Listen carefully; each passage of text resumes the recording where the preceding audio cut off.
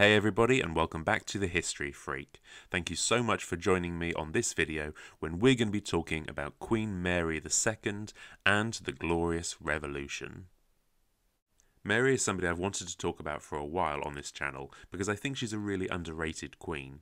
It's always fun to talk about the really big characters from history, but I also think it's fun to look back and remember some of the less well-known people, like Mary.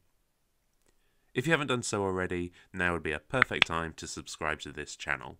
And you can check out our backlog of videos on the Tudors, Stuarts, and there's lots of other fun content coming up. Okay, let's crack on and learn all about Mary.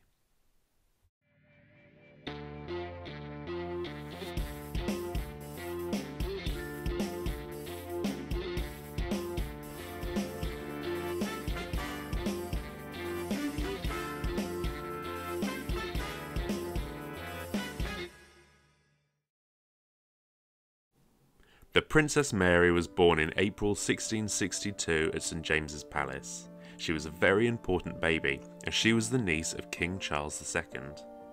Her father was the heir to the throne, James Duke of York, and as his only child at that time, she was in line after him. Despite her closeness to the throne, I doubt many people would have thought that she would actually ever sit on the throne. Her uncle the king was, in the year of her birth, about to marry his wife, Catherine of Braganza, and would have been expecting to have lots of children to become his heirs. Also, James, her father, had only been married for 2 years and would have been hoping for many more children. But as fate would have it, the brothers were unlucky when it came to having children.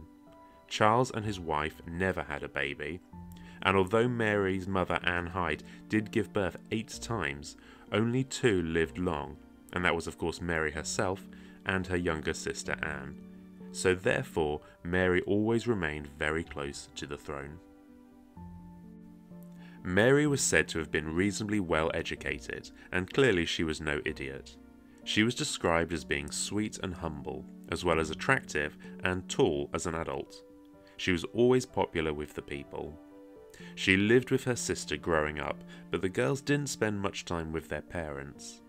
Mary would of course love her mother and father, but with little time together the bond can't have been that strong. Part of the reason why the family were not often together may have been down to religion. Always a difficult subject in England at the time. The country was mostly Protestant, but there was a long history of tensions with English Catholics. Anyone Catholic near the throne was generally disliked and not trusted. Thankfully for her future as queen, Mary was brought up Protestant, but both her parents had converted when Mary was still a young girl. With James being heir and Catholic, he was often away from England as people didn't like and trust him. When Mary was less than 10 years old, her mother died, causing sadness for the young girl. Her father remarried to Mary of Modena, who was not much older than Mary herself. Mary as a young girl spent a lot of time writing letters. She wrote a huge amount of letters to her friend Frances. Frances was actually nearly 10 years older than the child Mary, so how genuine this friendship was is questionable, but Mary was a princess and a sweet girl, so Frances seemed happy with the close relationship. Over time, the letters became intense. Mary would write that she loved Frances and even called her husband.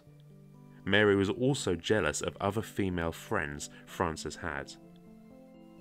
Close relationships with women is something Mary had in common with her sister Anne. Some have suggested that these letters, as well as ongoing intense friendships with women into adulthood, could have meant that Mary was gay. If there was any truth to this, who can say for sure? Maybe if she had lived in more liberal times and had the freedom to choose her own partner, she may have been more drawn to being with a woman. But she was also very devoted to her eventual husband, so who knows? The letters were often written in character, and in fairness were probably a way to pass the long hours of boredom. She probably should have chilled out on the intensity a little though.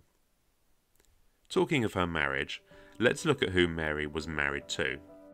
William was Mary's cousin, and also in line to the English throne, but behind Mary and Anne. He was more than 10 years older than his cousin, and he was in a position of power as the stadholder of Holland. He could be a very aggressive leader who seemed to love being at war. He knew that marrying Mary would massively improve his power and mean he had a far better chance of getting control in England, so he was obviously very keen. Mary, it's fair to say, was less happy. When she learned she was to marry William, she cried a lot, and it seems she was still very emotional at the wedding, which must have been uncomfortable for everyone. But despite the tears, the 15-year-old had little choice, and she was married to her cousin in 1677. Mary was to go and live with her husband, and about 5 weeks after the marriage, they arrived in The Hague. So what kind of marriage was this? Well, I've definitely read mixed stories about how close they were.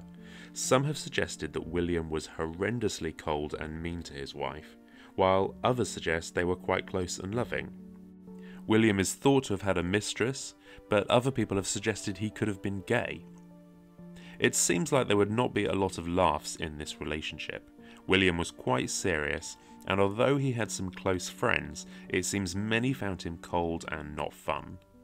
Whatever the dynamics of the marriage, one thing is for sure, Mary was very devoted to him throughout the marriage, which suggests to me that probably he was not so harsh with her as some have said.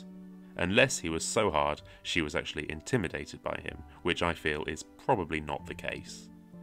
I suspect Mary may have just wanted a relatively easy life, and fighting her husband for control was certainly not going to give her happiness.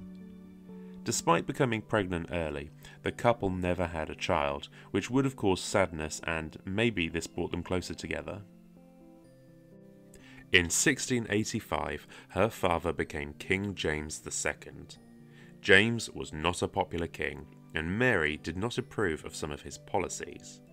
It didn't help that he was Catholic and wanted to rule with absolute power. She wasn't the only one not liking how he was behaving as king, and it seems some powerful people in England were already thinking of who could rule instead. An important turning point happened when James's second wife, Mary of Modena, had a son in 1688, which was worst-case scenario for Protestants. This son, the new heir, would be raised Catholic. Because the Queen had lost so many babies before, as well as the quickness of the birth, there were rumours this baby had been smuggled into the palace in a warming pan, and it was not a genuine child of the King and Queen. This rumour seems very far-fetched, but the truth didn't really seem to matter now. There was no way a Catholic heir was going to be allowed. It seems Mary believed the story, or maybe it was more about power and not allowing a Catholic heir. If you'd like to know more about Mary of Modena and this strange story of the warming pan baby, you can check out my video about them. I'll post a link in the comments. Things had gone too far with James, and he would have to go. William was a strong leader and was so closely linked to the English throne, so he was very interested in how things would develop. He had conversations with nobles in England about the possibility of him invading to rescue the nation and religion. A big added motivation may have been that he was warned the people may take down James even without his help and possibly become a republic. Definitely not good news for William and Mary. Another key thing to be sorted out for William was to really define who would have power if they pulled off their mission. There was no way he wanted to just be the husband of a queen. Mary was the real heir, but she supposedly agreed that he would be the true power. Now, did she agree this because he put so much pressure on her to do so, or was she genuinely happy to step back? I think that either option could be true, but it seems on several occasions she indicated she was happy to step back. On one hand, this seems kind of strange, but maybe the prospect of Queen was something that overwhelmed her, and I don't judge her if she felt that. She seemed to believe that a wife should be led by her husband, and for William to be fully on board, it was important that he was the one in charge. He had support from England and his wife, so it was time to get going. William arrived in England with ships, soldiers and horses. He meant business. James was captured and William was happy to have him leave England for France. William was now in control. and this became known as the Glorious Revolution. Mary would join her husband in England, and they would jointly sit on the throne. But after so many years of complications with the Stuarts ruling, there would be some changes. William and Mary would have less power than previous rulers. The possibility of a monarch just dominating the people was not going to happen. In their coronation, they had to promise to stay Protestant. For William and Mary, this would not be a big ask, but it was a way of ensuring the constant problems with the crown and religion would end. Other new rules saw less control for the monarch and more for Parliament. There would also be less access to money and the army.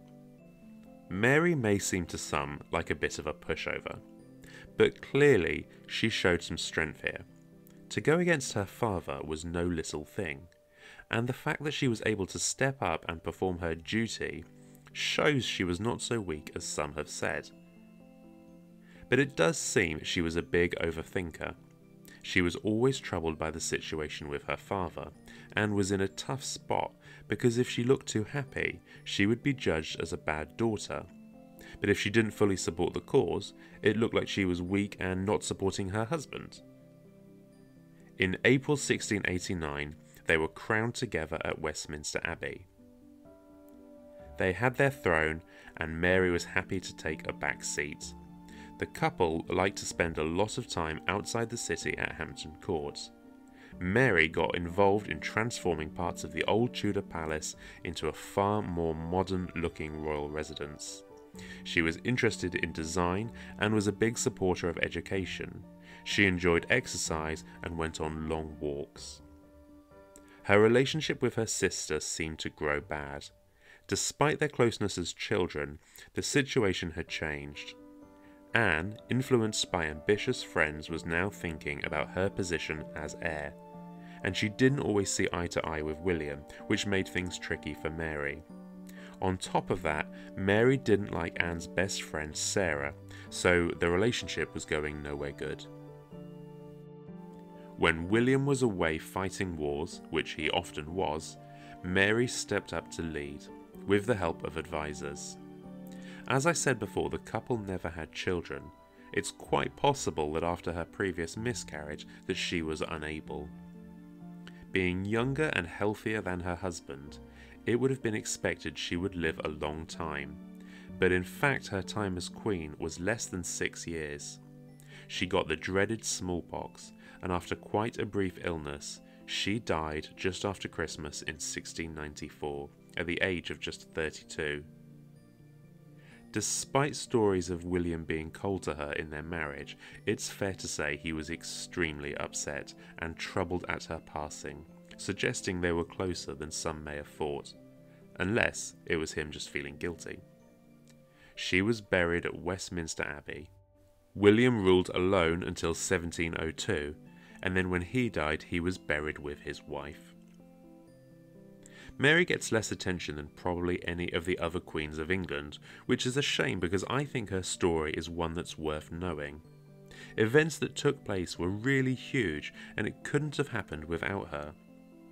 It really was a shame that she died so young, as I think had she not caught the smallpox, she probably would have outlived William and eventually ruled as sole monarch, and who knows what she may have been capable of in that position.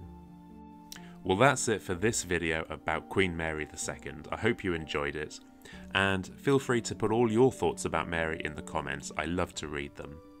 And join us on our upcoming video when we're going to be talking about the younger sister, the woman that would rule after William, Queen Anne.